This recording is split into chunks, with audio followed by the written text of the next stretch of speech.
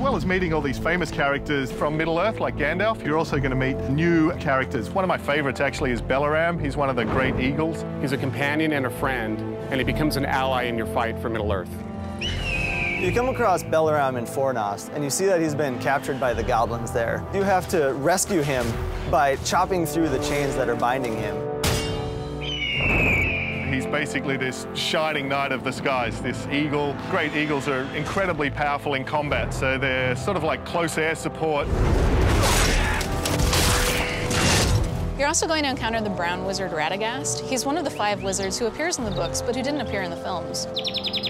I see. Perhaps you could explain further for those of us who do not speak the language of swallows.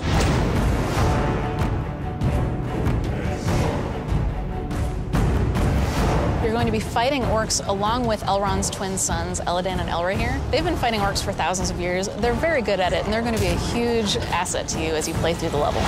This is going to be the most kick-ass action RPG ever. We spent over 10 years making action RPGs.